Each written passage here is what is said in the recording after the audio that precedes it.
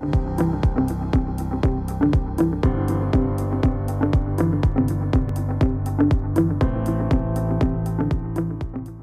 we're out here today at the K832 Basin project.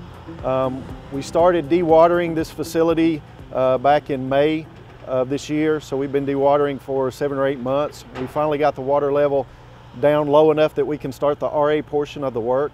And you can see behind me now they're removing some of the remaining concrete structure inside the facility. And once that's complete, we've got sludge in the bottom of the facility that we have to get out and ship to EMWMF.